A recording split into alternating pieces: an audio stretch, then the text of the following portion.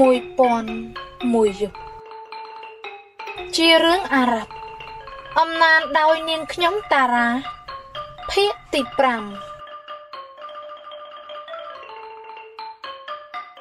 រឿងបុរសម្នាក់និងសត្វសេកមួយមានបុរសម្នាក់មានភរិយាមួយប្រកបដោយរូបល្អប្រពៃបុរសនោះស្រឡាញ់ភរិយាអាត្មាហួសប្រមាណមិនដែលទៅណាឲ្យឃ្លាតឆ្ងាយមួយវេលាឡើយថ្ងៃមួយជួនជាមានធុរៈទៅស្រុកឆ្ងាយនឹងខានមិនបានបុរសនោះក៏យាត្រាទៅកាន់កន្លែងលក់បក្សីហើយទិញសត្វសេកមួយយកមកឯសេកនោះមិនគ្រាន់តែចេះនិយាយភាសាមនុស្សទេថែមទាំងមានប្រាជ្ញាវាងវៃចេះស្ដាប់រឿងរ៉ាវផ្សេងៗដែលបានដឹងបានឮនោះផងបុរសនោះយកសេកទៅដាក់ក្នុងទ្រុងហើយនិយាយនឹងភរិយាអាត្មាឲ្យយកទៅដាក់ទុកក្នុងបន្ទប់ថែរក្សាឲ្យស្រួលល្អក្នុងពេលដែលខ្លួនមានដំណើរទៅនោះផ្ដាំស្រេចហើយក៏ដើរចេញទៅវេលាដែលត្រឡប់មកដល់ផ្ទះវិញចូលទៅពិចារណាសួរសេកនោះអំពីហេតុភេទដែលកើតឡើងក្នុងគ្រាដែលខ្លួនមិននៅសត្វសេកឆ្លើយប្រាប់អស់កិច្ចការដែលនាំឲ្យស្វាមីស្ដីបន្ទោសជាទម្ងន់ដល់ភរិយានាងនោះគិតស្មានថាមានទាស័យណាមួយក្នុងផ្ទះលួចប្រាប់រឿងរ៉ាវនេះក៏ហ៊ានស្បត់ស្បាយឲ្យប្តីថាខ្លួនមានចិត្តស្លូតត្រង់ឥតមានលំអៀងប្រែប្រួលអ្វីឡើយវេលាក្រោយមកនាងនោះបានដឹងថារឿងរ៉ាវទាំងប៉ុន្មានបែកចេញពីសត្វសេកក៏និយាយប្រាប់ស្វាមីលុះដឹងដូច្នេះហើយក៏គិតក្នុងចិត្តរកឧបាយនិងបំបត្តិសេចក្តីសង្ស័យរបស់ស្វាមីខ្លួនផងនិងញ៉ាំងសេកនោះឲ្យវិនាសផងត្រេះរេះមិនទាន់បានប៉ុន្មានឃើញឧបាយដូចជាមានខាងក្រោមថ្ងៃមួយស្វាមីមានដំណើរទៅឆ្ងាយកំណត់មួយថ្ងៃយប់នោះនាងប្រើទាស័យម្នាក់ឲ្យយករហាត់ទៅរវៃនៅក្រោមទ្រុងសេកទាស័យម្នាក់ទៀតឲ្យយកទឹកទៅសាបពីលើដំបូលទ្រុងធ្វើដូចជាភ្លៀង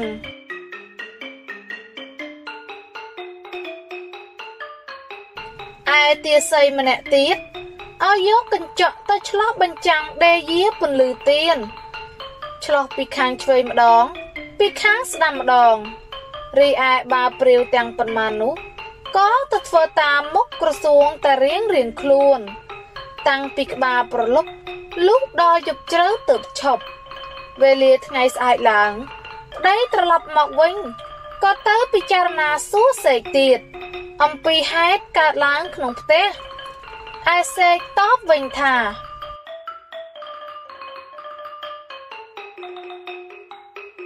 អោម្ចាស់ខ្ញុំអើយក្នុងវេលាយប់មិញនេះរន្ទះកោភ្លៀងធ្វើទុកខ្ញុំទៅភ្លឺខ្ញុំមានសេចក្តីលំបាកឥតឧបមាបុរសនោះបានដឹងប្រកាសថាក្នុងវេលាយប់មិញឥតមានភ្លៀងផ្គរសោះនៅវេលាដែលបានឮសេកនិយាយប្រាប់ដូច្នេះក៏គិតថាសេកនិយាយពាក្យមុសាវាទដូចជាពាក្យដែលប្រាប់អំពីកិរិយាមាយាទភរិយាខ្លួនកាលចន្ទមុនក៏សពតែជាពាក្យពោលបង្កាច់ជាពាក្យកុហកមិនពិតទាំងអស់ដែរគិតដូច្នេះហើយក៏ទាញយកសេកពីទ្រុងបោកខ្ទប់ទៅលើដីអន្តរាយជីវិតក្នុងគ្រានោះទៅលុះដល់ថ្ងៃក្រោយមកតើបានដឹងហេតុជាប្រកបអំពីអ្នកចិត្តខាងថាសត្វសេកនោះមិនបានពោលពាក្យកុហកបង្កាច់កិរិយាមាយាទភរិយាខ្លួនទេបុរសម្ចាស់សេកដឹងហើយកើតសេចក្តីសោកស្ដាយសត្វបក្សីមហិមាព្រោះខ្លួនបានពិឃាតចោលដោយឥតពិចារណាវេលាដែលទ្រង់បានសារស័ព្ទរឿងប្រាប់អគ្គសេនាបតីដូច្នេះហើយស្ដេចក៏មានបន្ទូលតទៅទៀតថាមនាលអគ្គមហាសេនា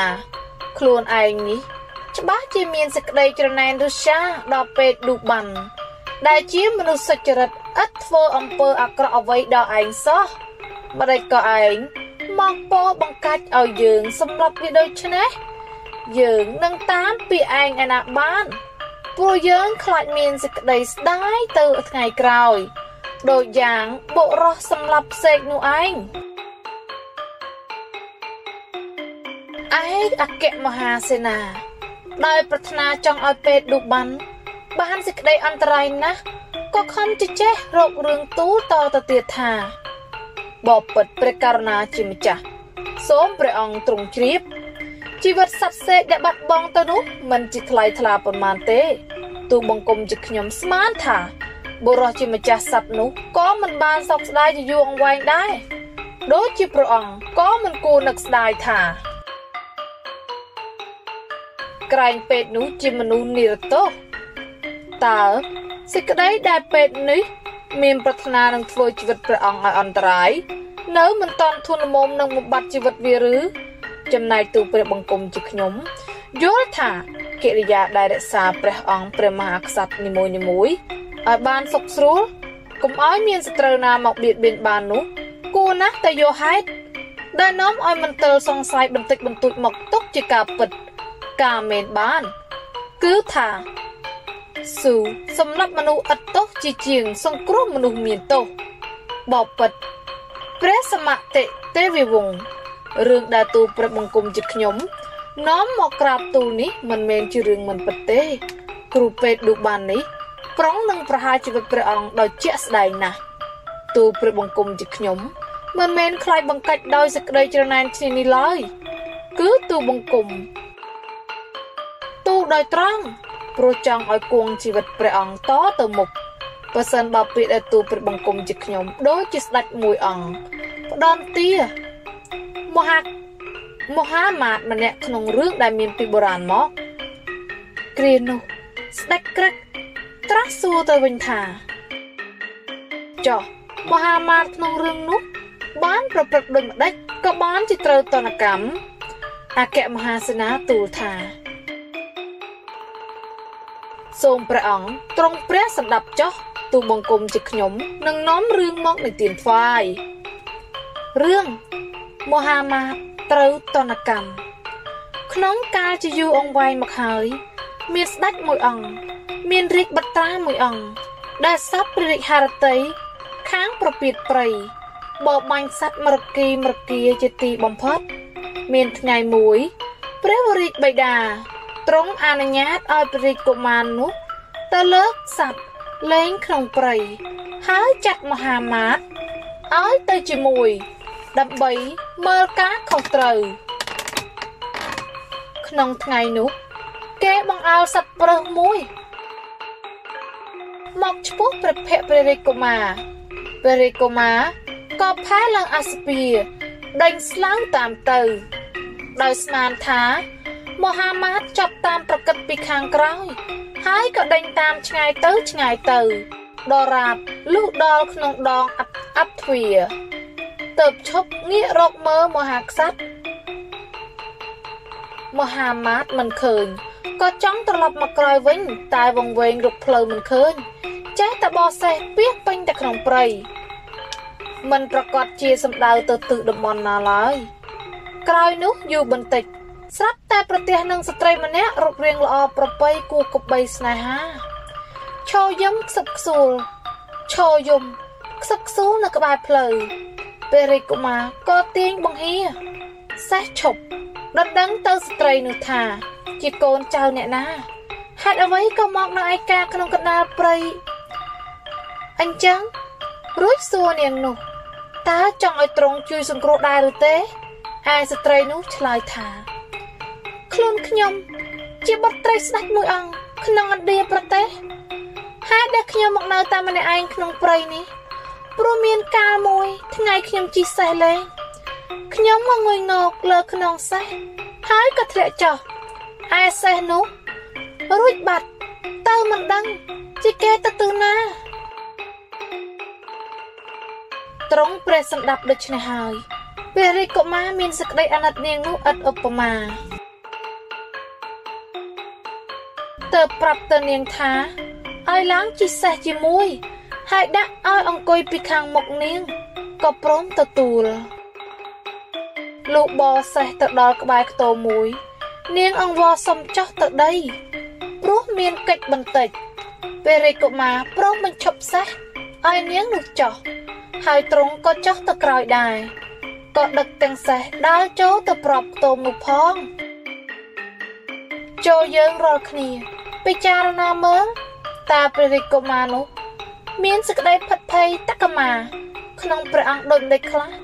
នៅវេលាដែលបានលើស្ត្រីនោះនិយាយពីក្នុងខ្ទមមកថាណែកូនចៅអើយចុះឯងទាំងអស់គ្នាសប្បាយចិត្តចុះត្បិតយើងនាំមនុស្សម្នាក់ធាត់ហើយយ៉ាងស្អាតមកឲ្យហើយមានសំឡេងជាច្រើនឆ្លើយឡើងថាអ្នកម្ដាយមនុស្សនោះនៅឯណាយើងទាំងអស់គ្នានឹងបរិភោគឥឡូវនេះឲ្យបានឆ្ងាញ់ក្នុងគ្រានេះម្ដងព្រះរាជកុមារបានលើកដូច្នេះហើយក៏គិតឃើញថាសេចក្តីអន្តរាយនឹងមកដល់ព្រះអង្គមិនខានទើបទ្រង់ជ្រាបថាស្ត្រីដែលក្លែងជាបុត្រីស្ដេចមួយអង្គក្នុងឥណ្ឌាប្រទេសគឺជាយក្ខិនីប្រពន្ធយក្សព្រៃក្នុងតំបន់នោះវាតែងដើរធ្វើកលមីយា100យ៉ាងដើម្បីនឹងបំផ្លាញអ្នកដំណើរទាំងប៉ុន្មានដែលទៅទៀបទីនោះពេលរាជកុមារផិតភ័យមហិមាក៏ប្រវាឡើងពីជីជាប្រញាប់ឯស្ត្រីខ្លែងចេញពីក្នុងខ្ទមមកក្នុងវេលានោះឃើញថាមិនបានសម្រេចដោយប្រាថ្នាក៏មានវិចារថាអ្នកឯងខ្លាចអីខ្លួនអ្នកជាអ្វីហើយអ្នកមកក្នុងទីនេះប្រាថ្នារកអ្វីព្រះរាជកុមារតបថាយើងវង្វេងផ្លូវហើយយើងរកផ្លូវនឹងត្រឡប់ទៅនគរវិញនាងយក្ខិនីឆ្លើយថាបើអ្នកវង្វេងផ្លូវត្រូវឲ្យអ្នកសំពះអង្វរបែបបន់ព្រះនឹងជួយដាស់ទុកអ្នកមិនខានព្រះរាជកុមារក៏ងើយឡើងទៅលើហើយតាំងប្រកាសថាបបិទ្ធព្រះជាម្ចាស់ខ្ញុំអើយសូមព្រះអង្គបើកទឹកចក្ខុឆ្ពោះមកខ្ញុំផងហើយមេត្តាសង្គ្រោះខ្ញុំឲ្យរួចពីសត្រូវនេះពេលដែលព្រះរាជកុមារបន្លឺនៅវិចារដូច្នេះនាងយក្ខិនីក៏ចូលទៅក្នុងខ្ទមវិញឯព្រះរាជកុមារក៏បំផាយសេះរត់ចេញជាប្រញាប់សំណាងល្អជួនជារកផ្លូវឃើញបានវិលត្រឡប់មកដល់នគរវិញចូលទូលព្រះរាជបិតាថ្លែងពីឧបតិហេតុដែលបានបណ្ដាលមកពីសេចក្តីធ្វេសប្រហែសនៃមហាមាត្រគ្រានោះទ្រង់ព្រះពិរោធនឹងមហាមាត្រក៏ត្រាស់បង្គាប់ឲ្យយកទៅប្រហារជីវិតបងទៅនិយាយដល់ត្រង់កន្លែងនេះអគ្គមហាសេនាស្ដេចក្រឹតទូលទៅស្ដេចថាបបិទ្ធព្រះករុណាជាម្ចាស់ឥឡូវនេះទូលព្រះបង្គំត្រឡប់មកប្ររពទូលអំពីរឿងពេទ្យឌុបបានវិញឯពេទ្យនេះបើព្រះអង្គមិនទ្រង់ប្រយ័ត្នទេនៅតែទុកព្រះハរតីលើវាព្រះអង្គប្រកាសជានឹងឆ្លោះការធំមិនខានទូលព្រះបង្គំបានដឹងច្បាស់ថាខ្លួនវាជាអ្នកបម្រើរបស់បច្ចាមិត្តដែលចាត់ឲ្យខ្លែងខ្លួនបន្លំមកដើម្បីនឹងធ្វើសេចក្តីអន្តរាយដល់ជីវិតព្រះអង្គដែលទ្រង់មានព្រះបន្ទូលថាវាបានកែព្រះរោគឲ្យសះជានោះក៏មែនហើយតែថានឹងទុកចិត្តលើថ្នាំនោះឯណាបាននឹងថាវាគ្រាន់តែធ្វើឲ្យសះតែខាងក្រៅមួយវេលាសិនក៏ថាបានហើយម្យ៉ាងវិញទៀតអ្នកឯណានឹងអាចដឹងច្បាស់ថាថ្នាំនេះមិនបណ្ដាលឡើងជាពុះពុលទៅថ្ងៃក្រោយនោះឯស្ដេចក្រឹកដែលមានប្រាជ្ញាតិចមិនបានយល់នៅសេចក្តីឫស្យានៃអគ្គមហាសេនាក៏មានព្រះハរតីតទន្តាមមិននៅរឹងដូចគំនិតដើមតើបមានព្រះរាជបន្ទូលតបទៅថាមនាលអគ្គមហាសេនាឯងថាតាំងប៉ុន្មាននេះពេញជាត្រូវណាស់ច្បាស់ជាវាប្រាថ្នាមកនឹងប្រហារជីវិតយើងមែនហើយវានឹងសម្លាប់យើងបានដោយងាយដោយអំណាចថ្នាំវាដូច្នេះត្រូវតែប្រយ័ត្នវាឲ្យមែនទេណាឯមហាមាត្រទុច្ចរិតលោកឃើញស្ដេចភ័ន្តភាំងតាមដូច្នេះហើយក៏ទូលតទៅទៀតថាបបិទ្ធព្រះករុណាជាម្ចាស់ ឯកិច្ចយ៉ាងសំខាន់ដើម្បីឲ្យព្រះអង្គសម្រានជាសុខតទៅកុំឲ្យមានបារម្ភអ្វីនោះឃើញតែចាត់ទៅហៅខ្លួនពេទ្យឌុបានមកឥឡូវនេះហើយកាត់ក្បាលវាចេញមួយរំពេចវេលាវាមកដល់ឯគ្រានោះស្ដេចឆ្លើយវិញថាមែនហើយឯងស្ដីត្រូវណាស់គួរតែសម្លាប់វាចោលឲ្យហើយទៅបានសុខស្រួលមានព្រះរាជបន្ទូលតែប៉ុណ្ណេះក៏ត្រាស់ហៅអាមាត្យម្នាក់ឲ្យទៅហៅខ្លួនគ្រូពេទ្យឌុបានឲ្យចូលមកដល់រុរ៉ាន់ឯគ្រូពេទ្យឌុបានមិនបានដឹងជាស្ដេចមានធុរៈអ្វីក៏រលះរលាំងស្ទុះរត់ទៅក្នុងព្រះរាជដំណាក់ម្នាចូលថ្វាយបង្គំទើបស្ដេចមានព្រះរាជអង្ការថាមនាពេទ្យឌុបានឯងដឹងឬទេដែលយើងហៅមកនេះពេទ្យទូលតបថាសូមទ្រង់ព្រះមេត្តាប្រោះទូលព្រះបង្គំគ្មានដឹងការអ្វីទេរងចាំតែព្រះករុណាថ្លៃវិសេសមានព្រះរាជបន្ទូលស្ដេចឆ្លើយថាយើងហៅឯងមកដើម្បីនឹងជាឲ្យផុតពីឯងគឺយកឯងទៅប្រហារជីវិតចោលយើងមិនអាចនឹងគណនាពីសេចក្តីឆ្ងល់រកពេទ្យដូចម្ដេចឡើយនៅវេលាដែលបានឮព្រះរាជតម្រាស់ថាប្រហារជីវិតខ្លួននោះពេទ្យឌុបានក៏ក្រាបទូលទៅវិញថាបបិទ្ធព្រះករុណាជាម្ចាស់ទូលព្រះបង្គំបានប្រព្រឹត្តខុសអ្វីនឹងព្រះអង្គបានជាទ្រង់ព្រះពិរោធដល់ទៅបំបត្តិជីវិតទូលព្រះបង្គំជាដូច្នេះស្ដេចបានប្រាប់ថាយើងបានដឹងប្រកបថាឯងនេះជាបម្រើរបស់ខ្មាំងឯងមកក្នុងទីនេះមកសម្រាប់យើងតែប៉ុណ្ណេះហើយក្នុងវេលានេះយើងត្រូវសម្រាប់ឯងឲ្យហើយមានព្រះបន្ទូលតែប៉ុណ្ណេះក៏ត្រាស់បង្កប់ទៅពេជ្ជឃាតថាចូលឯងយកខ្លួនវាទៅសម្រាប់ចោលទៅព្រោះវាចូលមកនៅក្នុងទីនេះប្រាថ្នានឹងបំបត្តិជីវិតរបស់យើងលុះបានលើព្រះតម្រាស់ដូច្នេះហើយពេទ្យក៏ពិចារណាក្នុងចិត្តថាឯសេចក្តីរាប់អាននឹងគុណបំណាច់ទាំងប៉ុន្មានដែលស្ដេចបានធ្វើមកដល់ខ្លួនយើងនោះហើយជាមេបណ្ដាលឲ្យមានខ្មាំងសត្រូវរីឯស្ដេចមានប្រាជ្ញាស្មារតីអាប់អោនទន់ទាបក៏ជឿតាមពាក្យពោលបង្កាច់ដោយឥច្ឆាឈ្នាននេះនៃខ្មាំងសត្រូវនោះឯងពេទ្យឌុបាននឹកស្ដាយការដែលបានមើលរោគស្ដេចឲ្យជាទើបយកសេចក្តីទូលស្ដេចថាបបិទ្ធព្រះករុណាជាម្ចាស់ជីវិតដំកល់លើត្បូងសូមព្រះអង្គទុកជីវិតឲ្យទូលព្រះបង្គំនៅរស់តទៅចុះបើព្រះអង្គសន្តោសដល់ទូលព្រះបង្គំព្រះជាម្ចាស់នឹងចម្រើនព្រះជន្មព្រះអង្គឲ្យវែងតទៅដែរសូមព្រះអង្គកុំប្រហារជីវិតទូលព្រះបង្គំជាខ្ញុំក្រែងព្រះជាម្ចាស់លោកផ្ដន់ទាព្រះអង្គវិញតានេសាទនិយាយមកដល់ត្រង់នេះក៏ឈប់ហើយបែរទៅនិយាយនឹងអរិយថាណែមនាលអរិយឯងឃើញឬទេរឿងពេទ្យឌុបាននឹងស្ដេចក្រឹកនេះដូចជារឿងឯងនឹងយើងអំបាលមិញនេះហើយតានេសាទនិយាយតទៅទៀតថាឯស្ដេចក្រឹកដែលពេទ្យឌុបាននិយាយអង្វរយកព្រះនាមព្រះមកជាប្រធានក៏មិនបានព្រមតាមសេចក្តីអង្វរនោះឡើយហើយឆ្លើយទៅវិញដោយពាក្យអសុរោះថាទេត្រូវតែយើងប្រហារជីវិតឯងដោយដាច់ខាតព្រោះឯងអាចនឹងសម្លាប់យើងបានដោយងាយជាងការដែលឯងធ្វើឲ្យយើងនេះជារោគខ្លងទៀតពេទ្យក៏ចូលនេត្រាសស្រាក់ក្នុងគ្រានោះហើយពោលត្អូញធ្ងរគួរសង្វេគអនិច្ចាអំពីតម្លៃអាក្រក់នៃការដ៏ប្រសើរដែលខ្លួនបានធ្វើថ្វាយស្ដេចហើយក៏ប្រុងខ្លួននឹងទទួលព្រះរាជអាជ្ញាក្នុងទីនោះឯពេជ្ជឃាតក៏យកសម្ពត់ចងរំបិទភ្នែកហើយចងដៃព័ទ្ធគ្នាទៅខាងក្រោយចាប់ហូតដាវចេញពីស្រោមនិងពិឃាតតាមព្រះរាជតម្រាស់សពមុខមន្ត្រីដែលជួបជុំក្នុងទីនោះមានសេចក្តីអាណិតអាសូរខ្លោចផ្សាដល់ពេទ្យឌុបានជាទីបំផុតទើបសុំអង្វរស្ដេចឲ្យលើកទោសចេញ ហើយបញ្ជាក់ថាពេទ្យនេះជាមនុស្សស្លូតត្រង់មិនមែនជាមនុស្សមានទោសក្បត់អ្វីទេ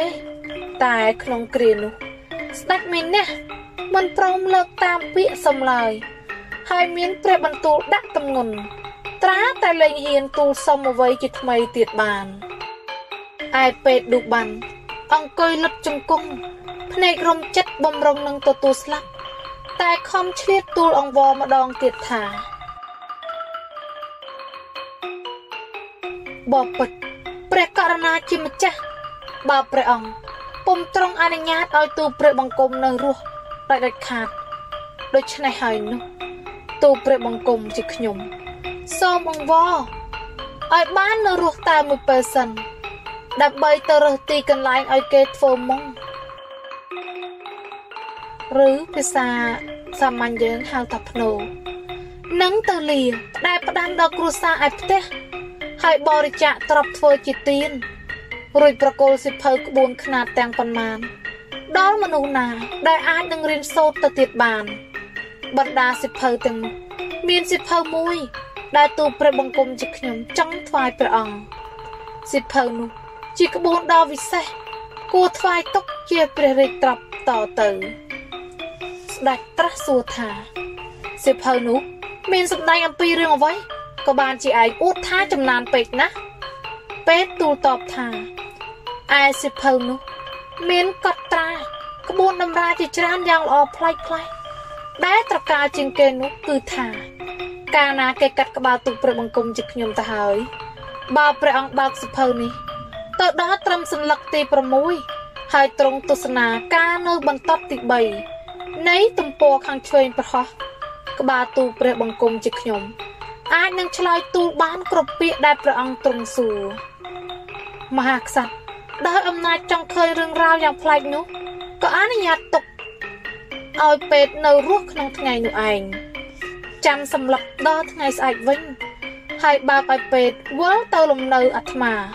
មានក្រុមតម្រួតបណ្ដើរដិតចប់ទៅផង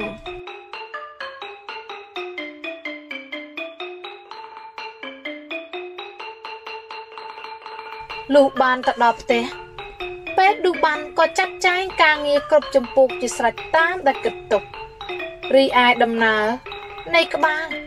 ចេះតែនិយាយនេះក៏ផ្សាយទូទៅក្នុងព្រះនគរសពមុខមន្ត្រីទាំងប៉ុន្មានបានទៅជួបជុំនៅទីចុងព្រះរោងក្នុងវេលាព្រឹកដែលធ្វើគុតនោះដើម្បីជាកសិននៃហេតុដ៏ប្លែកមិនដែលឃើញនោះផង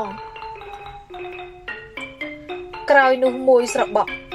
លេចពេទ្យឌូបានដើរចូលមកដល់រាបដល់រាជបល្ល័ង្កកាន់សិភៅធំមួយនៅនឹងដៃផងរួចបង្កប់ឲ្យយកអាងទឹកមួយមកតម្កល់ក្នុងទីនោះហើយយកស្រោមសិភៅទៅលាត្រដាងគ្របមាត់អាងទៅថ្វាយសិភៅទៅស្ដេចដោយវិចារថាបបិទ្ធក្សត្រថ្លៃប្រសើរអើយសូមព្រះអង្គទទួលយកសិភៅនេះកាលណាគេកាត់ក្បាលទូលព្រះបង្គំហើយសូមព្រះអង្គត្រាស់បង្កប់ឲ្យគេលើកក្បាលដាក់មកលើស្រោមសិភៅនៅមាត់អាងនោះលុះលើកក្បាលមកដាក់ស្រេចហើយឈាមក៏ឈប់ហូរដែររួចហើយសូមឲ្យព្រះអង្គបើកសិភៅនេះដណ្ដឹងទៅក្បាលទូលព្រះបង្គំក៏ក្បាលនោះអាចនឹងឆ្លើយថ្វាយគ្រប់ប្រការបានតាមសេចក្តីដែលព្រះអង្គទ្រង់សួរតែក្នុងគ្រានេះទូលព្រះបង្គំជាខ្ញុំសូមអង្វរតាំងព្រះនាមព្រះជាម្ចាស់សូមឲ្យព្រះអង្គរើពិចារណាជាថ្មីព្រោះខ្លួនទូលព្រះបង្គំជាខ្ញុំនេះជាមនុស្សសុចរិតដោយពិតស្ដេចទ្រង់ត្រាស់តបថាសេចក្តីអង្វររបស់ឯងអត់ប្រយោជន៍ទេត្រូវតែឯងស្លាប់ក្នុងគ្រានេះមិនខានដើម្បីឲ្យយើងបានស្ដាប់ក្បាលឯងនិយាយមានព្រះបន្ទូលទៅប៉ុណ្ណេះក៏ទទួលយកសិភៅពីដៃពេទ្យហើយទៅត្រាស់បង្កប់ឲ្យពេជ្ឈឃាតសម្រេចកិច្ចក្នុងវេលានោះក្បាលដែលកាត់ដាច់ក៏ធ្លាក់ចុះទៅក្នុងអាងនោះលុះលើកឡើងតម្កល់លើស្រោមសិភៅឈាមក៏បាត់ហូរភ្លាមហើយបើកភ្នែកឡើងជាទីអស្ចារ្យ ប្រកាសដល់ស្ដេចនិងមន្ត្រីទាំងអស់មិនបើកភ្នែកថែមទូទៅស្ដេចទៀតថាសូមឲ្យព្រះអង្គបើកសិភៅក្បួននេះទៅស្ដេចក៏ចាប់សិភៅមកបើកតាមលុះបើកទៅឃើញឯសន្លឹកដើមចាប់ដិតទៅនឹងសន្លឹកបន្ទប់ដើម្បីនឹងបើកឲ្យបានស្រួលនោះទ្រង់យកម្រាមព្រះហស្ថទៅផ្ដិតនឹងអណ្ដាតហើយចេះតែធ្វើដូច្នេះរហ័សដល់រាបដល់សន្លឹកទី6តែមិនឃើញមានសរសេរអក្សរអ្វីក្នុងនោះសោះទើបមានព្រះតម្រាស់សួរទៅក្បាលនោះថាណែពេទ្យហេតុអ្វីក៏មិនឃើញមានអក្សរមួយតួសោះក្បាលនោះឆ្លើយទូទៅវិញថាសូមឲ្យព្រះអង្គបើកពី3សន្លឹកទៀតទើបដល់ស្ដេចក៏ចេះតែបើកតទៅយកម្រាមព្រះហស្ថផ្ដិតទឹកមាត់ជាដរាបលុះដល់ថ្នាំពុលដែលចាប់នៅគ្រប់សន្លឹកសៀវភៅជ្រួតជ្រាបសពទៅក៏បណ្ដាជាញាប់ញ័រសពសារពាង្គកាយហើយវិលក្រឡាប់ចាក់ធ្លាក់ពីលើបាឡាំងចុះទៅខាងក្រោមក្នុងខណៈនោះឯងឯពេទ្យឌូបានឬបើថាឲ្យចំគឺក្បាលនៃពេទ្យនោះបានឃើញថ្នាំពុលជ្រួតជ្រាបដូច្នេះហើយឃើញថាស្ដេចនឹងរស់នៅបានតែបន្តិចទៀតក៏ស្រែកពោលឡើងថាស្ដេចពីលកំណាចស្ដេចទ្រុសិលនេះហើយឬដែលរំលោភដោយអំណាចឥតពិចារណាធ្វើបាបដល់មនុស្សឥតខុសបើមិនឆាប់ក៏យូរគង់តែព្រះជាម្ចាស់លោកធ្វើតនកម្មខ្ចាល់ដល់សេចក្តីអយុត្តិធម៌និងសេចក្តីកាចសាហាវខុសខើឥតបត់វិញលុះក្បាលនិយាយផុតពាក្យដូច្នេះហើយស្ដេចក៏ផុតដង្ហើមត្រឹមនោះឯក្បាលក៏ផុតជីវិតក្នុងគ្រានោះដែរកន្លែងត្រង់នេះនាងសេរសាទទូទៅស្ដេចសុលតង់សារិយាថាបើពិតព្រះចោមមកុដបំផុតលើលោកគ្រាដែលតានេសាទបាននិយាយរឿងស្ដេចក្រឹកនិងពេទ្យឌូបានចប់ហើយបែរទៅនិយាយនឹងអារក្សដែលនៅក្នុងខ្លងនោះថាណែអារក្សចូលឯងស្ដាប់ប្រសិនបើស្ដេចក្រឹកបានទុកជីវិតឲ្យពេទ្យឌូបាននោះព្រះជាម្ចាស់ក៏នឹងទុកជីវិតឲ្យវិញមិនខានតែព្រោះស្ដេចមិនព្រមទុកជីវិតឲ្យទើបព្រះជាម្ចាស់លោកធ្វើតនកម្មដល់ស្ដេចនោះវិញឯចំណែកខាងព្រះស្ដែងក៏មានប្រការដូចនេះដែរចូលឯងដឹងថាបើជាកាលដែលយើងសុំអង្វរឯងហើយឯងព្រមស្ដាប់ពាក្យយើងប្រហែលជាយើងសដោះឯងវិញក្នុងគ្រានេះដែរក៏ប៉ុន្តែក្នុងវេលានោះយើងសុំអង្វរឯងដោយមធុរៈ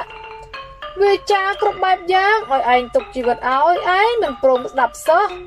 នៅរឹងតែចង់ប្រហារជីវិតយើងបង់ចោលហើយពេលនេះត្រូវយើងតាំងចិត្តជាមនុស្សឥតមេត្តាវិញដូចគ្នាយើងត្រូវទុកឯងឲ្យនៅក្នុងខ្លងនេះហើយបោះចោលទៅក្នុងទឹកវិញឲ្យឯងនៅអស់កលក្នុងលំនៅចង្អៀតតូចនេះកុំឲ្យធ្វើអ្វីកើតឡើយនេះហើយជាសេចក្តីសងសឹកដែលយើងបំរុងនឹងធ្វើដល់ឯងគ្រានោះអារក្សនិយាយទៀតថាណែសម្លាញ់មហាមិត្តយើងសូមអង្វរម្ដងទៀតកុំឲ្យធ្វើអំពើសាហាវយង់ខ្នងដូច្នេះត្រូវឯងគិតថាសេចក្តីដែលសងសឹកផ្ដន្ទានោះមិនមែនជាការល្អត្រឹមត្រូវតាមគន្លងធម៌ទេគេសរសើរមនុស្សដែលយកអំពើល្អទៅតបនឹងអំពើអាក្រក់ឯងកុំបីធ្វើដូចយ៉ាងនេះអីមកដែលធ្វើតបដល់អាតិកាក្នុងរឿងព្រេងនោះឡើយតានេសាទសួរទៅវិញថាចុះអ៊ីម៉ាធ្វើដល់អាតិកាដូចម្ដេចខ្លះអារក្សឆ្លើយថាបើឯងចង់ដឹងរឿងឯងត្រូវបើកខ្លងឲ្យចេញសិនឯងស្មានថាគ្នានិយាយបានឬអីបើគ្នានៅក្នុងគុកចង្អៀតម្លេះតាចាស់ឆ្លើយថាទេយើងមិនបើកឯងឡើយពាក្យឯងនិយាយនេះឃើញត្រូវហើយបើដូច្នេះយើងនឹងក្រវែងខ្លងនេះទៅក្នុងទឹកឥឡូវនេះឯងអារក្សស្រែកប្រញាប់ថាឈប់ ណែយើងសុំនិយាយមួយម៉ាត់ទៀតសិនយើងសន្យានឹងឯងថាយើងលែងធ្វើអំពើអាក្រក់ដល់ឯងហើយរួចយើងនឹងបញ្យល់ផ្លូវឲ្យឯងប្រែជាអ្នកមានធំវិញរីឯសេចក្តីប្រាថ្នាចង់ឲ្យរួចពីក្រលំបាកនោះនាំឲ្យតាចាស់តតន់ចិត្តទើបនិយាយទៅកាន់អរិយថាយើងនឹងព្រមជឿតាមពីឯងបានតែត្រូវឯងធ្វើដូចម្ដេចឲ្យយើងជឿសម្ដីឯងបានតោងឯងស្បត់សច្ចាយកនាមព្រះជាម្ចាស់មកជាទីនៃសម្ដីឯងទើបយើងព្រមបើកគម្របខ្លងនេះឥតបារម្ភថាឯងនឹងអាចប្រព្រឹត្តកន្លងលើប្រនិធានរបស់ឯងឡើយអរិយព្រមសច្ចាក្នុងគ្រានោះឯតាចាស់ក៏បើកគម្របខ្លងឡើងមួយសបកក្រោយលិចផ្សែងចេញដង្កូលពីក្នុងខ្លងកើតជារូបអរិយធំដំបងដូចជាមុនកិច្ចដែលអរិយធ្វើជាដំបងនោះគឺយកជើងឈូសខ្លងស្ពាន់ទម្លាក់ទៅក្នុងទឹកសមុទ្រទៅ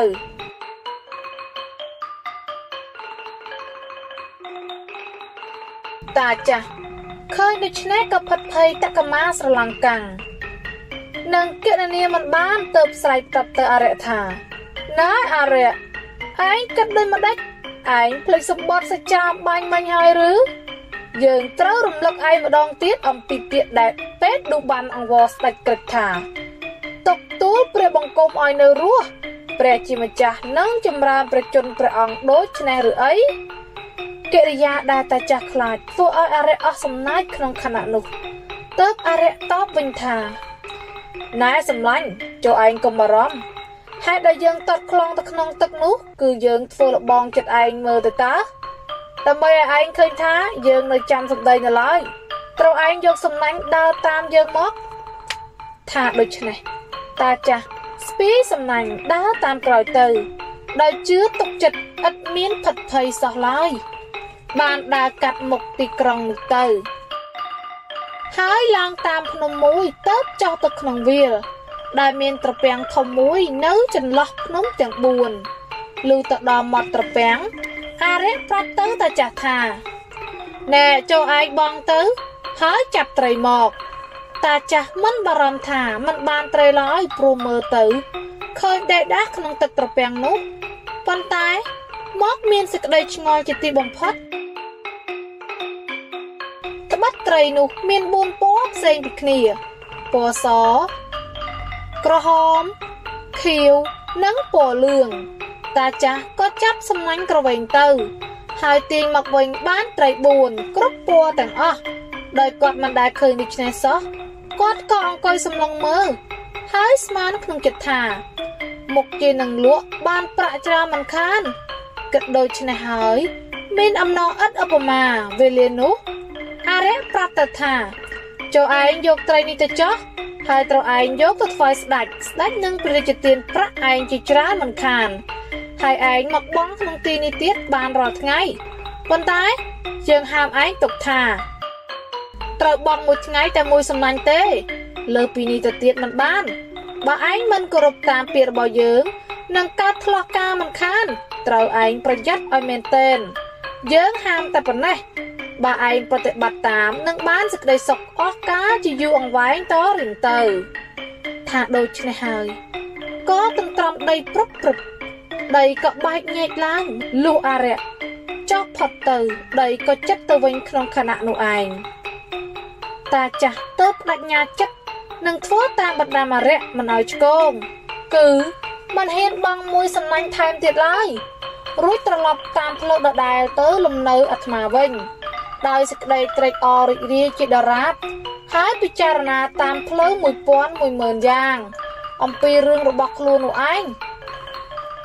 លុះបានទៅដល់ក្នុងក្រុងហើយគាត់មិនបានចូលទៅឯផ្ទះគាត់យួរត្រីទាំងនោះដើរបង្ហោះតម្រង់ទៅព្រះរាជវាំងវិញដើម្បីយកទៅថ្វាយដល់ស្ដេចឯស្ដេចនោះបានឃើញត្រីថ្លៃជាទីអស្ចារ្យដូច្នេះក៏ទ្រង់ចាប់មកសង្កេតពិនិត្យមួយម្ដងលុះបានពិនិត្យរួចស្របក់ទៅទ្រង់ប្រគល់ទៅមហាមាត្រដោយទ្រង់ព្រះតម្រាស់ថាចូលមហាមាត្រឯងយកទៅឲ្យស្ត្រីនេះពិសេស ដែលស្ដេចស្រុកក្រឹកបានរើសសម្រាំងផ្ញើមកយើងដើម្បីនឹងធ្វើក្រយ៉ាស្ងោយឲ្យឆ្ងាញ់យើងសង្ឃឹមថាត្រីនេះច្បាស់ជាមានរសពិសេសក្រៃលែងជាងត្រីឯទៀតតាមដែលបានពិនិត្យដល់រូបរាងរបស់វាមហាមាត្របានទទួលត្រីនោះហើយយកទៅប្រគល់ដល់ដៃស្ត្រីនេះពិសេសដោយខ្លួនឯងហើយប្រាប់ថាណែត្រីទាំង4នេះគេទៅនឹងយកមកថ្វាយស្ដេចត្រាស់បង្គាប់ឲ្យយកចម្អិនធ្វើក្រយ៉ាស្ងោយប្រគល់ឲ្យស្រេចក៏ត្រឡប់ទៅកស្ដេចវិញទៅស្ដេចត្រាស់បង្គាប់ឲ្យយករូបបីយៈមាស400រៀលប្រគល់ឲ្យទៅតានៃសាតម្ចាស់ត្រីតាម្ចាស់ត្រីគ្រាដែលបានទទួលប្រាក់ហើយក៏នឹកមកមើលតែក្នុងចិត្តមិនដឹងជាខ្លួនបានប្រាក់មែនទេឬគ្រាន់តែស្រមៃយកសពទេព្រោះមិនដែលបានកាន់ប្រាក់ច្រើនដូចនេះម្ដងសោះលុះតែបានយកប្រាក់នោះទៅចំណាយក្នុងកិច្ចការផ្សេងឯផ្ទះទៅបានដឹងច្បាស់ក្នុងចិត្តអំពីភពសំណាងរបស់ខ្លួនដល់ត្រង់កន្លែងនេះនាងសេរសាទក្រាបទូលទៅស្ដេចសូតង់សាយាថាបបិទ្ធព្រះករុណាជាម្ចាស់ខ្ញុំម្ចាស់បានថ្វាយរឿងអ្នកនេសាទនេះរួចហើយត្រូវខ្ញុំម្ចាស់និយាយអំពីស្ត្រីនេះពិសេសផងព្រោះរឿងនេះតើទៅនឹងមានសេចក្តីប្លែកអស្ចារ្យណាស់នាងនាយពិសេសនោះកាលណាបានលាងសម្អាតត្រីទាំង4ហើយក៏ដាក់ចៀនក្នុងខ្ទះទៅលុះឆ្អិនមួយចំហៀងហើយក៏ប្រែត្រឡប់ទៅមួយចំហៀងទៀតទៅតែនឹងត្រឡប់ស្រាច់ស្រាប់តែជញ្ជាំងរងពិសេសប្រះរបាក់ឡើងលិចឯស្ត្រីម្នាក់ឆោមល្អឆើតឆាយចេញពីក្នុងនោះមកនាងនោះស្លៀកពាក់សត្វតែរំលេចដោយផ្កាដេដាស់បែបស្រុកអេស៊ីបពាក់រយ៉ាពេជ្រនិងខ្សែកប្រដាប់ដោយកែមុខតាពាក់កងដាំត្បូងទទឹមនៅនឹងដៃទាំងសងខាងហើយកាន់ចង្កឹះទាំងមួយគូដើរចូលទៅប្របផ្ទះរីឯនាងនេះពិសេសឃើញដូច្នេះក៏ផន់ផាំងស្មារតីសងំស្ងៀមនៅពំនាំពាក្យស្ត្រីកាន់ចង្កឹះនោះយកចង្កឹះគោះក្បាលត្រីមួយហើយសួរថាណែមច្ឆាឯងកំពុងចាប់កិច្ចរវល់ឬលុះមិនលឺត្រីឆ្លើយក៏សួរពាក្យដដែលម្ដងទៀតក្នុងវេលានោះត្រីទាំង4ងើបក្បាលឡើងឆ្លើយប្រាប់ទៅវិញដោយសំឡេងក្បោះក្បាយថាបាទកំពុងចាប់កិច្ចតែបើអ្នកចេញថ្លៃយើងក៏ចេញថ្លៃដែរបើអ្នកសងបំណុលគេយើងក៏សងបំណុលគេដែរបើអ្នកកិច្ចរត់យើងមានជ័យជំនះហើយយើងសប្បាយចិត្តត្រីនិយាយដូច្នេះស្ត្រីនោះក៏ចាប់ខ្ទះជៀនកាប់ទៅក្នុងភ្លើងហើយចេញតាមកន្លែងនោះទៅវិញបាត់ទៅឯជញ្ជាំងដែលប្រះរបើកក៏ចាត់ដូចដើមវិញ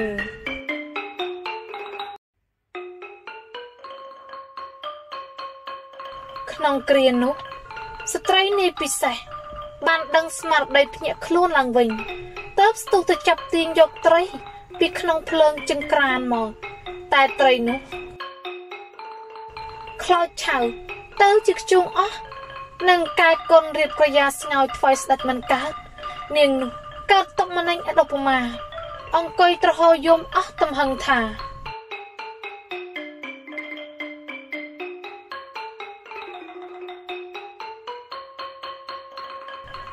ម្ចាស់ថ្លៃខ្ញុំអើយខ្លួនខ្ញុំនេះមិនដឹងទៅជាអ្វីទេបើទុកជាខ្ញុំយកសេចក្តីក្រាបទូលស្ដេចក៏មិនជឿតាមដែរម្ល៉េះហើយសូមព្រះអង្គព្រះពិរោធនឹងខ្ញុំមិនខានកំពុងតែខ្សឹកខ្សួលតែម្នាក់ឯងស្រាប់តែលេចមហាមាត្រមកសួរថាត្រីនោះឆ្អិនហើយឬនៅនាងក៏សារស័ព្ទសេចក្តីជម្រាបមហាមាត្រគ្រប់ប្រការឯមហាមាត្រកើតសេចក្តីងឿងឆ្ងល់ណាស់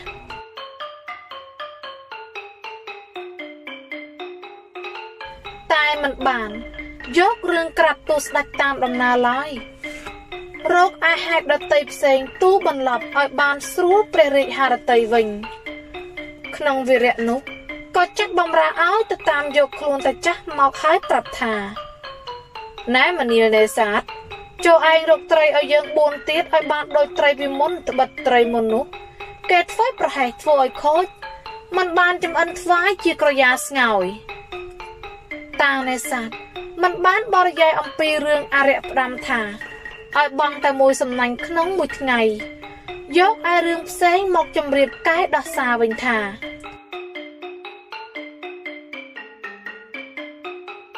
ព្រះករុណាថ្លៃវិសេសផ្លូវនោះឆ្ងាយដាច់ស្រយាលណាស់នឹងទៅរកមិនទាន់សន្យាដល់ថ្ងៃស្អែកទើបរកមកជូនបានតានេសាទចេញពីផ្ទះទៅតាំងពីយប់ឆ្ពោះទៅត្រពាំងនោះហើយបានបងសំណាញ់ចោះលុះទាញឡើងវិញបានត្រី4ពណ៌ផ្សេងគ្នាទាំងអស់ដោយកាលជន់មុនទៀតគាត់ក៏ត្រឡប់ទៅវិញហើយយកត្រីទៅប្រគល់ជូនមហាមាត្រនៅពេលដែលបានណាត់ទុកមហាមាត្រយកត្រីនោះចូលទៅរោងពិសេសហើយអង្គុយចាំពិនិត្យមើលជាមួយនឹងស្ត្រីនាយពិសេសដាក់ត្រីលើផ្ទះជៀនដូចជន់មុនលុះឆ្អិនត្រីមួយចំហៀងរួចត្រឡប់ប្រែមួយចំហៀងទៀតខណៈនោះជញ្ជាំងរោងពិសេសប្រេះរបាក់ឡើងហើយស្ត្រីដដែលកាន់ចង្កឹះចេញមកទៀតដើរចូលទៅជិតផ្ទះជៀននិយាយពីដដែលដូចពីមុនឯត្រីងើបក្បាលឡើងឆ្លើយតបដោយការពីមុននោះទៀតស្ត្រីនោះក៏លើកខ្ទះកាត់ទៅលើភ្លើងហើយចេញទៅតាមប្រហោងជញ្ជាំងដូចចន់មុនឯមហាមាត្រ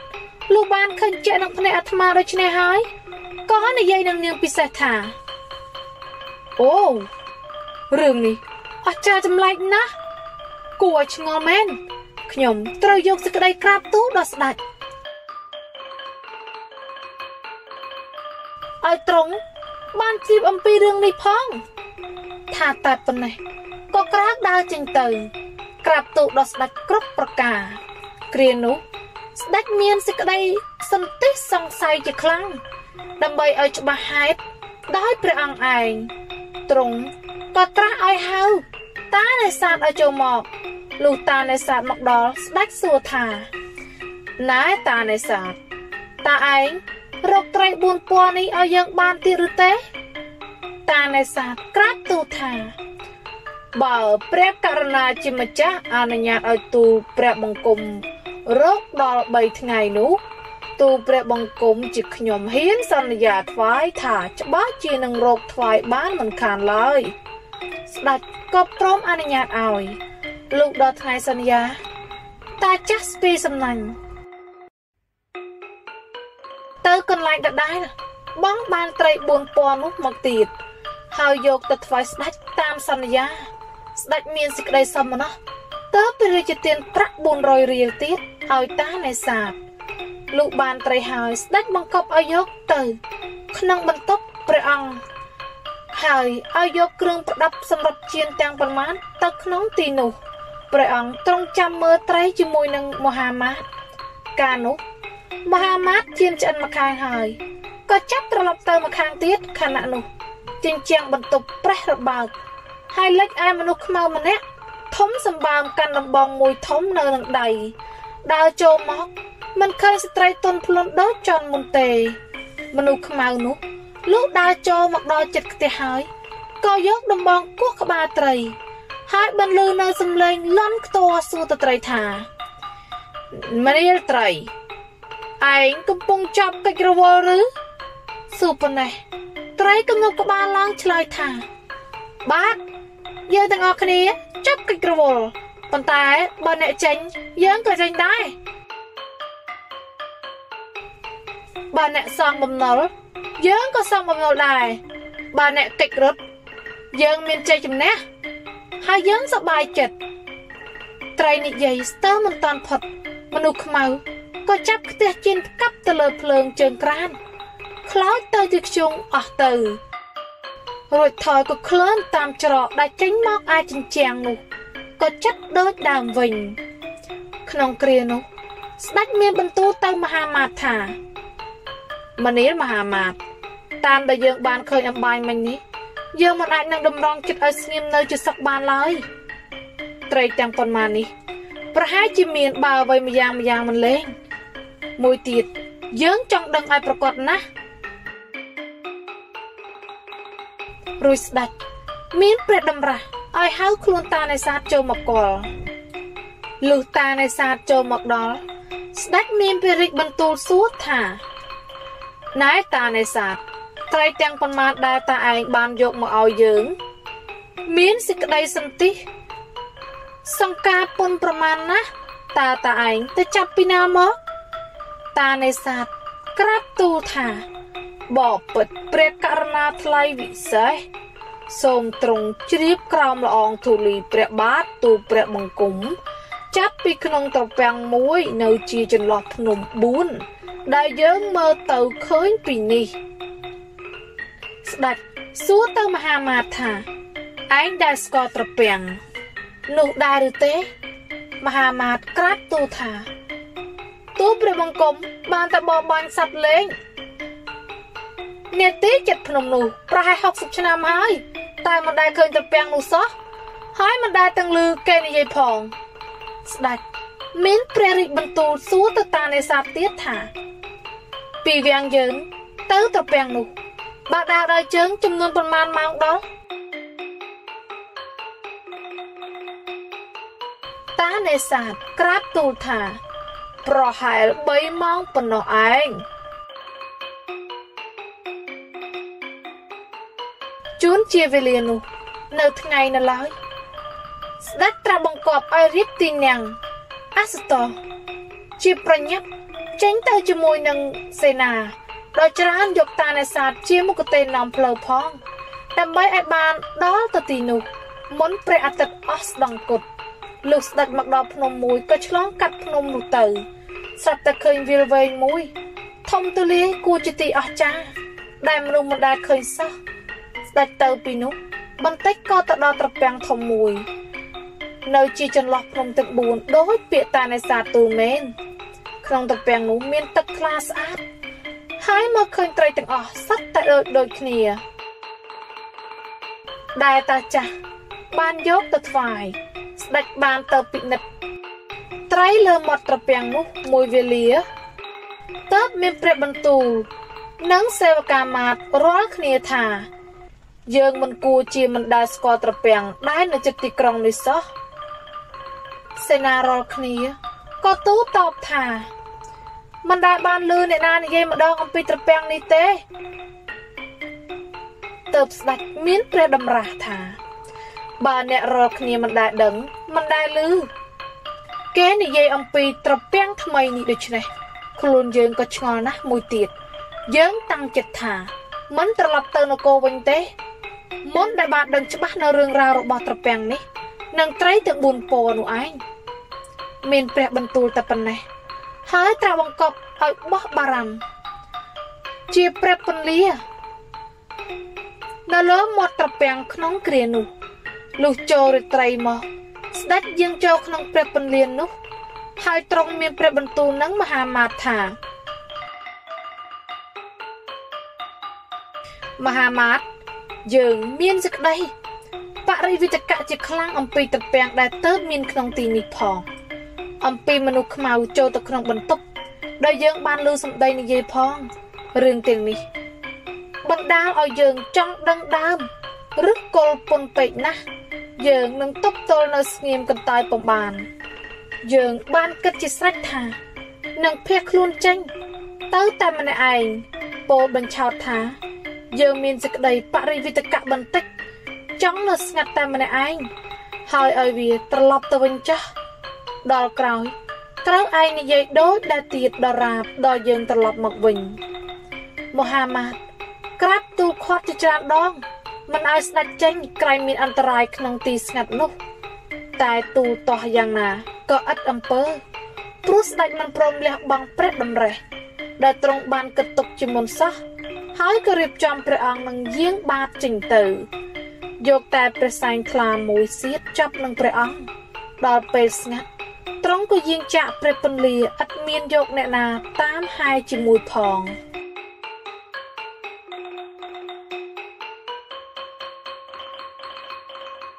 ទ្រង់យាងសម្ដៅទៅភ្នំមួយហើយយាងឡើងទៅលើភ្នំនោះដោយសេចក្តីលំបាកនឿយហត់យ៉ាងខ្លាំងទ្រង់ឆ្លងកាត់ខ្នងភ្នំនោះលិចទៅក្នុងវាលមួយហើយដល់ពេលអរុណរះឡើងទើបទ្រង់ប្រទះផ្ទះមួយធំទ្រង់មានសេចក្តីសមណោះក្នុងគ្រានោះជាពន់ពេកណាស់ ដោយសង្ឃឹមថានឹងបានជ្រាបហេតុភេទមិនខានលុះយាងចូលទៅចិត្តឃើញជាប្រាសាទមួយស្ដុកស្ដំស្គមស្កៃល្អឆើតដែលប្រដាប់ដោយថ្លើមថ្មខ្មៅរលោងស្រិលប្រាក់ដោយដែកថែបយ៉ាងឯកភ្លឺផ្លេកដោយកញ្ចក់ស្ដេចក៏សង្កេតនៅក្បូរក្បាច់រំលេចគ្នាជញ្ចាំងថែវក្រៅរួចយាងរហូតទៅដល់ទ្វារថែវឃើញទ្វារថែវហើយឃើញទ្វារនោះមានស្លាបពីរបើកម្ខាងបិទម្ខាងមុននឹងចូលទៅខាងក្នុងស្ដេចបានគោះទ្វារសិនដើមឡើយត្រង់គោះយ៉ាងស្រាលតែមិនឃើញមានមនុស្សចេញមកសោះទៅគោះម្ដងទៀតខ្លាំងបន្តិចដោយត្រង់ស្មានថាក្រែងគេមិនលឺលុះគ្មានឃើញមនុស្សម្នាក់ចេញមកសោះស្ដេចក៏គោះយ៉ាងខ្លាំងម្ដងទៀតចន់ក្រោយនេះក៏នៅតែមិនឃើញមានមនុស្សចេញមកស្ដេចមានសេចក្តីសង្ស័យក្នុងវេលានោះមហិមាដោយទ្រង់ពិចារណាថាប្រាសាទធំហើយស្អាតយ៉ាងនេះមិនសមជាគ្មានមនុស្សនៅឡើយតើបទ្រង់ព្រះតម្រេះថាបើទុកជាគ្មានមនុស្សក៏យើងមិនខ្លាចដែរហើយបើប្រសិនជាមានមនុស្សក៏យើងមានគ្រឿងប្រដាប់នឹងការពារខ្លួនយើងទ្រង់ព្រះតម្រេះដូច្នេះហើយក៏យើងចូលទៅតាមទ្វារថែវនោះដល់រាបដល់ទីធ្លាមួយទើបទ្រង់មានព្រះបន្ទូលតែមួយអង្គឯងថាយីនៅទីនេះគ្មានមនុស្សសម្រាប់ទទួលអ្នកដំណើរដែលត្រូវការជ្រកអាស្រ័យមួយវេលាទេឬអីទ្រង់មានព្រះបន្ទូលដដែលនេះ3ទៅ4ដងទៀតយ៉ាងខ្លាំងតែគ្មានលឺមាត់មនុស្សម្នាក់ឆ្លើយតបសោះហេតុដែលស្ងៀមស្ងាត់សូរដូច្នេះបណ្ដាឲ្យទ្រង់មានវិតកៈជាខ្លាំងខណៈដែលទ្រង់យាងកាត់ឆ្លងទីធ្លាធំនោះទ្រង់ងាកឆ្វេងងាកស្ដាំរកមើលក្រែងឃើញមានមនុស្សនៅក្នុងទីនោះលុះផុតទីធ្លានោះយាងចូលទៅក្នុងមហាមន្ទីរដែលក្រាបពាក្យពេញដោយប្រេព្រំជាត្រណប់ជើងហើយមានទាំងបង្អួចប្រដាប់សុទ្ធតែរនាំងប្រេយ៉ាងល្អអំពីស្រុកក្លឹងផុតពីទីនោះទៅទ្រង់យាងទៅដល់បន្ទប់អស្ចារ្យនៅកណ្ដាលបន្ទប់នោះមានស្រាមមួយមានរូបរាជសីឈរគ្រប់ជ្រុងទាំង4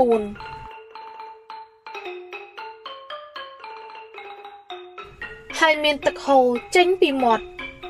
ទឹកដែលហូរធ្លាក់មកកើតទៅជាត្បូងពេជ្រនិងកែវមុក្តាធ្លាក់ខ្ចាយឡើងទៅលើស្ទើរនឹងដល់ដំបូលប្រាសាទនោះមានសួនឧទ្យានព័ទ្ធគ្រប់ទិសទាំង3ហើយមានផ្លូវខ្វាត់ខ្វែងមានស្រះមានដំណាំនិងផ្កាគ្រប់បែបយ៉ាង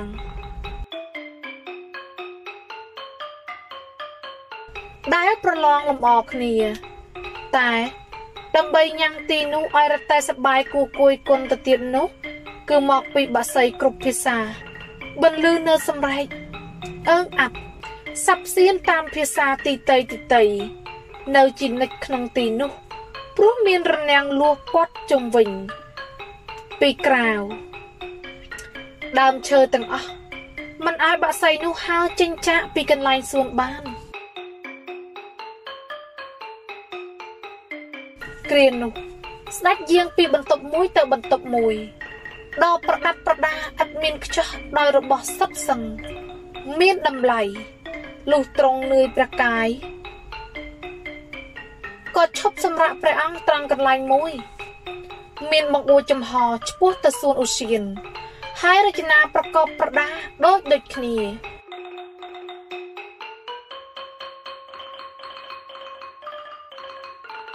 យូរបន្តិចឮសូរសំឡេងត្អូញធ្ងរគួរសង្វេគអនិច្ចាមកប៉ះពាល់ដល់សោតប្រាសាទទ្រង់ក៏ផ្ទៀងព្រះការទាំងសងស្ដាប់ហើយបានឮជាក់ស្ដែងជាពាក្យត្អូញធ្ងរថា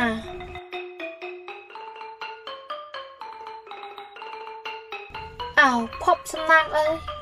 បើឯងមិនឲ្យយើងត្រអាសប្បាយយូរទេឯងធ្វើឲ្យយើងរងកម្មវេទនាជាមនុស្សទាំងអស់ដូច្នេះហើយចុះឯងកុំទុកជីវិតយើងឲ្យរស់នៅរងទុក្ខវេទនាឡើយចុះឯងផ្ដាច់ជីវិតយើងឲ្យឆាប់ដើម្បីឲ្យផុតអំពីទុក្ខនេះ អោព្រះម្ចាស់ថ្លៃខ្ញុំអើយចុះគូឲ្យខ្ញុំនៅរស់ដល់ណាទៀតបើខ្ញុំសោយទុក្ខវេទនាយ៉ាងដូចនេះដោយទ្រង់មានសេចក្តីអាសូរដល់សម្ដីត្អូញធ្ងរនោះពន់ពេកណាស់ក៏ទ្រង់ក្រោកឡើងហើយយាងឆ្ពោះទៅកន្លែងដែលឮសម្លេងនោះលុះយាងទៅដល់ទ្វារបន្ទប់មួយទ្រង់បើកទ្វារនោះឡើងស្រាប់តែឃើញមនុស្សជំទង់ម្នាក់រូបស្អាតបាតប្រដាប់កាយដោយរបស់មានតម្លៃអង្គុយលើអាសនៈមួយដ៏ខ្ពស់ឡើងពីផ្ទៃឥដ្ឋទំនងជាមនុស្សមានទុក្ខមែនស្ដេចក៏យាងចូលទៅជិតហើយគំនប់ទៅមនុស្សនោះឯមនុស្សជំទង់ក៏អោនសេរសាយ៉ាងទាបគំនប់តបមកវិញហើយដោយខ្លួនមិនបានក្រោកចុះពីទីអាសនៈក៏ពោលពាក្យថាបបិទ្ធលោកម្ចាស់សូមលោកអត់ទោសដល់ខ្ញុំយល់ឃើញថាគួរណាស់តែក្រោកទៅទទួលលោកហើយគោរពដោយកិរិយាប្រពៃតែខ្ញុំធ្វើកិច្ចនោះមិនបានឡើយព្រោះមានហេតុជាធំហួសកម្លាំងខាតខាំងមិនឲ្យខ្ញុំធ្វើសម្រេចបានសូមលោកម្ចាស់កុំយល់ថាខ្ញុំជាមនុស្សជួអសប្បុរសឡើយវេលានោះស្ដេចមានព្រះបន្ទូលតបទៅវិញថាខ្ញុំមានសេចក្តីសោមនស្សណាស់ទៅហើយដោយបានឃើញអ្នកមានសេចក្តីរុះរាយដល់ខ្ញុំរឿងដែលអ្នកសូមទោសខ្ញុំព្រោះមិនបានក្រោកទទួលនោះចូលអ្នកកុំបារម្ភខ្ញុំឥតប្រកាន់ថាអ្វីឡើយខ្ញុំបានឮសំឡេងអ្នកត្អូញធ្ងរអំពីសេចក្តីទុក្ខវេទនាខ្ញុំក៏មានចិត្តអាណិតអ្នកពុនប្រមាណទើបខ្ញុំចូលមកដើម្បីជួយសង្គ្រោះអ្នកឲ្យរួចចាកទុក្ខតាមកម្លាំងដែលខ្ញុំអាចជួយបានហើយខ្ញុំសង្ឃឹមថាអ្នកមុខជាពរនីរឿងរបស់អ្នកប្រាប់ខ្ញុំសិនពីត្រពាំងធំនៅចិត្តទីនេះដែលមានត្រី4ពណ៌ផ្សេងគ្នាតើហេតុភេទដូចម្ដេចហើយប្រាសាទនេះជាប្រាសាទអ្វីគេសាងពីក្នុងគ្រាណាហេតុអ្វីបានជាអ្នកមកនៅក្នុងប្រាសាទនេះតែម្នាក់ឯង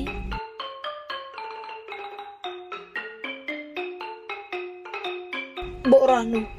ឮពាក្យសួរទាំងប៉ុន្មាននេះហើយក៏ខ្សឹកខ្សួលឡើងក្នុងវេលានោះមានវិចារថា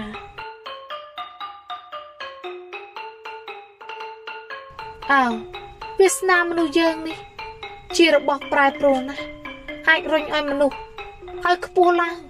ហើយទីទម្លាក់ឲ្យទាបចុះវិញបាននៅណាមួយ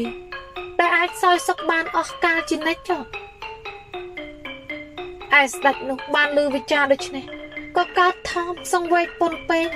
ទើបទ្រង់មានព្រះបន្ទូលសួរហេតុដែលនាំឲ្យកើតទុក្ខធ្ងន់នោះមនុស្សជំទង់ឆ្លើយតបវិញថាអម្ចាស់ថ្លៃខ្ញុំអើយចុះមិនឲ្យខ្ញុំកើតទុក្ខមិនបានទុក្ខរបស់ខ្ញុំគឺវាធ្ងន់ពេកណាស់ឥតមានអ្នកណាជួយឲ្យរួចឡើយថាតែប៉ុណ្ណេះបុរសនោះក៏ផើចផាយអាវឡើងបង្ហាញទៅស្ដេចហើយថាខ្លួននេះ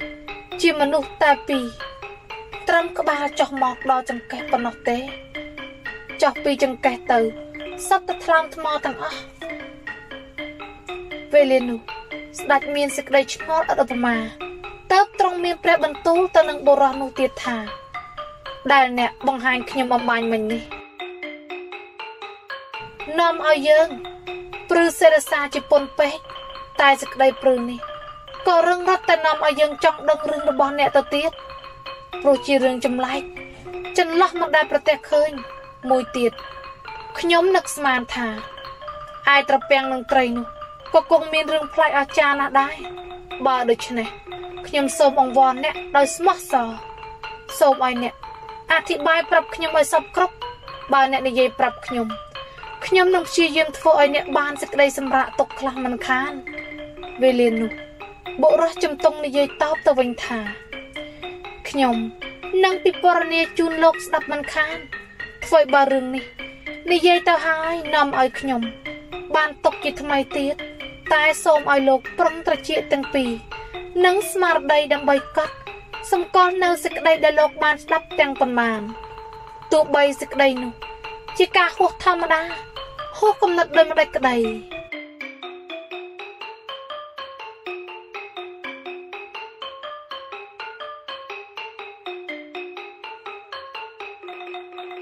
ចប់ភាគទី5តែប៉ុណ្ណេះ